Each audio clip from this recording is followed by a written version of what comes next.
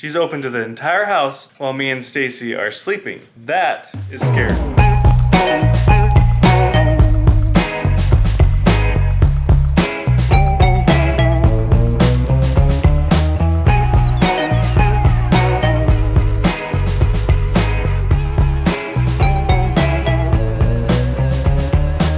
Good morning, Braylee.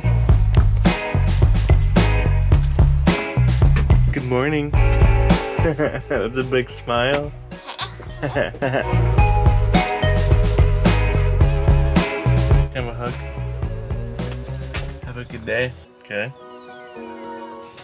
Bye. Bye. I showed you guys taking Braylee to the day center, but we already picked her back up. Really nothing happened between now and then, except we did make another stop at the post office because they're saying we always have packages there. You guys keep saying it's packages. We're not gonna do mail time in this video. We'll probably wait another week or so just to collect more if there's any more that are coming in so we can do it all at once. I want to talk about something that I discovered on the internet. This is not sponsored. We are running into a little bit of a new safety concern with Braylee. I had to figure out really fast because it was happening really fast. This is her bedroom here. Has everybody even seen her bedroom yet? Here, let me do a quick bedroom tour. This is Braylee's bedroom. You have star curtains that we have found on the internet. Not sure of the brand, but they do black out the light a little bit. Not full blackout, we found. Kind of blackout curtains. And then we have a dresser over here. This is a dresser from American Furniture Warehouse. It actually came with her bed frame. Her first bed since getting out of a crib. She's had it for quite a few years now. The bed weighs approximately 520 pounds. That's how I feel when we move it around.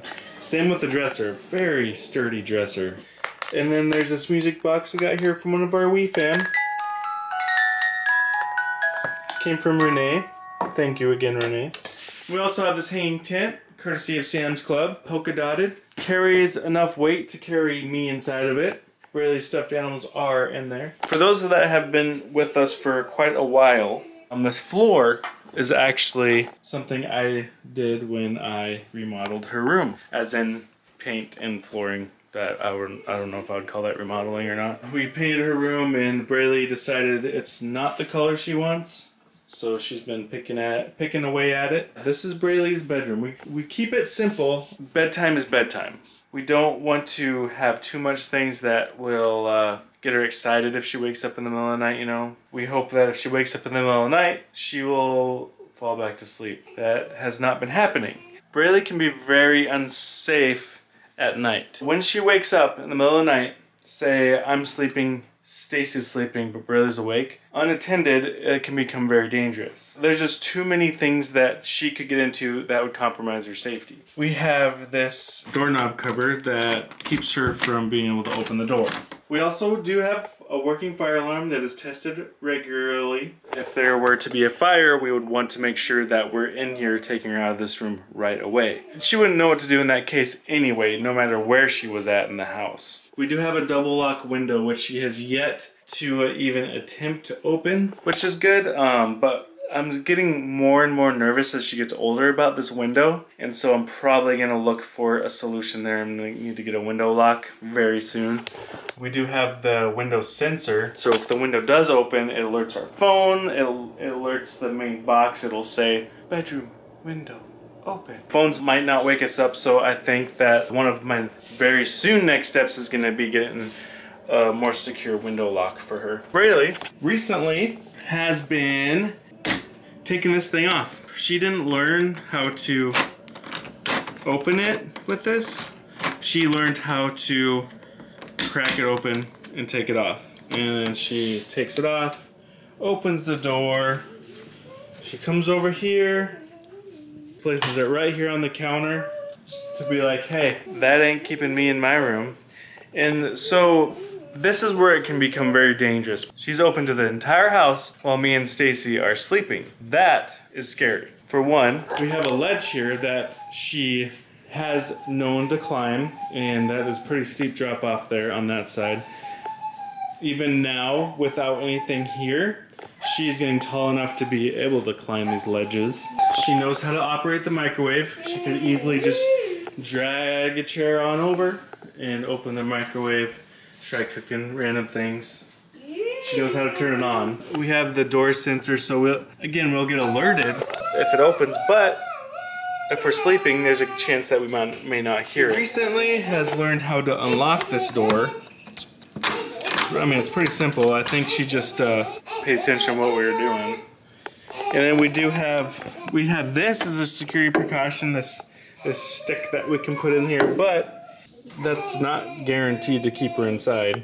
Another thing that I'm gonna have to be looking for is another way to lock the sliding door. The danger continues as she comes downstairs because we have a garage door that this is no longer effective. This, she knows how to open it. And I mean, we do have a sensor here too. All she has to do is open that, push the garage door button, and then she's outside by herself. Let's say she comes all the way downstairs. I think downstairs is a more safer room until you think about she could get into the laundry room where the furnace is at, where the hot water heater is, all these pipes, hot pipes, and like all these wires are all the cable stuff. We have our litter box room, which she could get into. Her music room over here, I would be comfortable with this because she may go play the drums, which would wake us up. Safer rooms, because there's not a whole lot to get into. Musical instruments, which she's already used to. There's no reason for her to be in the office at this point right now by herself. So what I'll do is just lock it and then unlock it. The office really isn't that big of a deal. I wanted a solution that would not put holes in the wall. Kept looking and looking for an option that would work, an option that would prevent all these possibilities, all these dangers if Bradley was on her own in our house for a long period of time. There's a reason why we have to be around her 24/7. I want to introduce to you the solution. I forgot what it's called. I know, I already destroyed the packaging. The door monkey. Keep the kids and pets out and let the fresh air in. I'm sorry, I just laughed at you saying pets.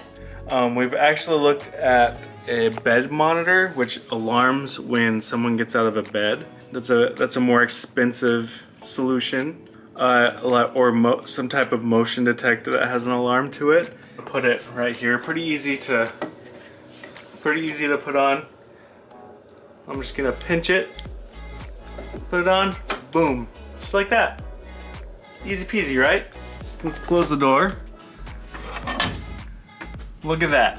There's a little latch that goes here against the trim, and then keeps the door from opening. Actually, and what's really cool about this, the reason why I wanted to get it is because it also prevents the door from closing. There's no way to get fingers pinched in the door. Boom. Well, nothing happening. So say she wakes up. We're over here sleeping, right? She wakes up and she's like, I want out, I want out. More likely to hear it. Yeah, so that's pretty loud. Like, it's bassy. That could wake us up, especially if we decide to sleep with our door open. Then we'll definitely be able to hear her a lot better. I've noticed when she wakes up and she thinks she's being sneaky, she doesn't make a lot of noise. I've came out of my office in the middle of work and she had already gotten into the refrigerator, she'd already gotten downstairs, she had made herself some chocolate milk. We could go the gateway. The gateway. We could go the gateway, put a gate in here, but she is a climber. She will climb over it instantly. Watch this. Oh my goodness. Easy peasy. All you have to do here is one little button and it opens up. So what I'm gonna do is go all the way up top.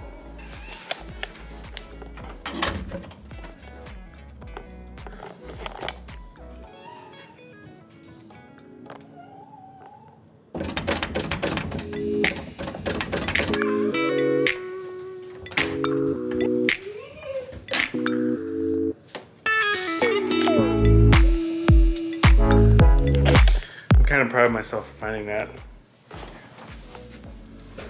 We do have to make sure Stacy can reach it.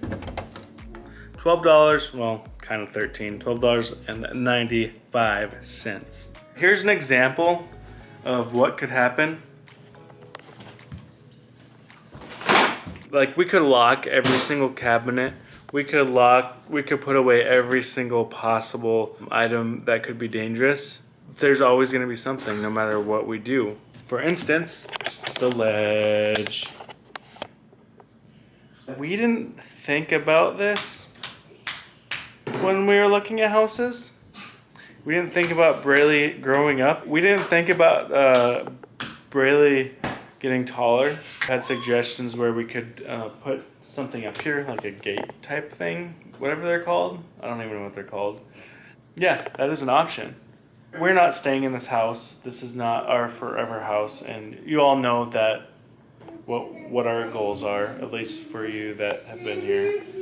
If you're new here, our plan is to be in a hobby farm within the next year. And so we're not gonna go through some major home modifications at this point. What a video. That was a lot of me talking.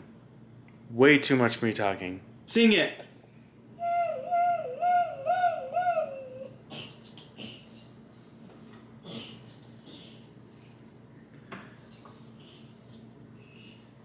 Say bye.